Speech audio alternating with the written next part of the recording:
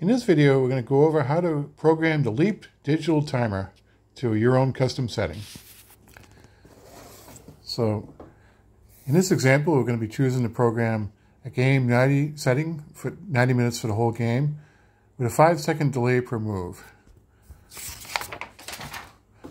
So, there are a number of presets available on the back of the unit. So what you do is you find one that kind of looks like what you want. So option 36 here has a game 30 with delay 10, so that looks good enough. Let's try that.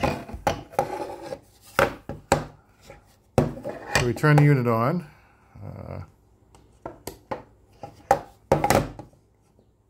And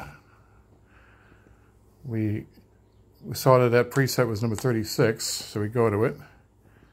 Choose this button to select it.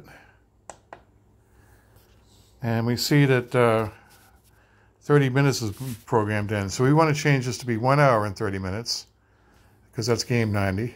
So we'll do a long press on the middle button.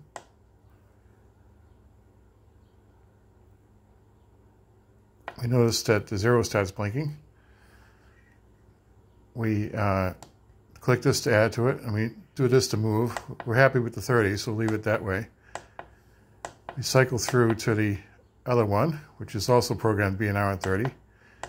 Keep pressing the middle button there. Now we want to change this to be 5 seconds rather than 10. So the way to do that is to click a minus sign to make this a 0. Click the advanced button.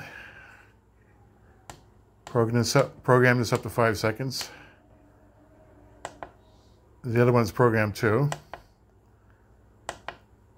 And now we're programmed. So if we do this, we should be good to go.